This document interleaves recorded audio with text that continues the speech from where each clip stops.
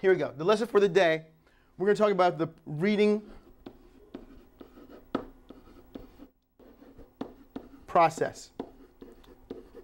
Now, the way some of the tutors teach here at LEAP is we talk about the reading process. The main things we cover are basic phonics. For new students, that means sounds. Then we go to words. And we try to understand how words are put together. Then we go to sentences. How sentences are put together. Then we go to paragraphs. And how paragraphs are put together. And since most of our students are trying to learn how to read so they can get their GED, we go to essay and how essays are constructed. Let's talk about sounds. In English, there are 44 sounds. Okay? But there's a problem. There are only, how many letters are there, class, in the English language? Does anyone know? 26, absolutely right. 26 letters. Does anyone have an idea of how you can make 44 sounds with 26 letters? Any ideas? I'll give you a hint. Vowels and consonants? Vowels and consonants absolutely are part of the letters. But what if you put some letters together? So what if I say SH? What sound does that make? Shh. Absolutely right. So therefore, you put two sounds together to make a sound, one sound. What if I do this? What sound does this make? Ch. Absolutely right. What if I do this? I'm sorry, this would be a W. WH. Which? Well, absolutely right. Which or which? Which. Absolutely right. So therefore, you can make more sounds if you combine different letters. The fancy word for this is called digraphs. Okay? I'm going to use a different color just to show off. Di stands for two, and graphs stands for letters.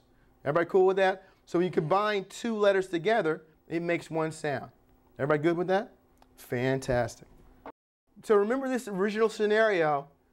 Your boyfriend comes home. He looks unkempt. There's a fancy word for sloppy. He has lipstick on his collar. And now he has to come up with some reasons for why he's late. And you make him write a paragraph explaining his bad behavior. So he says, his topic sentence is, I'm not cheating. So he has to come up with a reason for why he says what he says. That's the whole point of a paragraph, is to convince you or convince the reader that of your point of view. So what are some reasons he could have for being out so late? Hanging with the boys. Hanging with the boys. I heard that. So his first complete sentence was, I was hanging with the boys. All right, Smarty. Why does he have lipstick on his collar? Oh, He gave his friend a hug. I'm sorry, Rev, what'd you say? He gave one of his friends a hug. He gave somebody a hug. Okay. Giving his mother a hug. He saw his mother. We're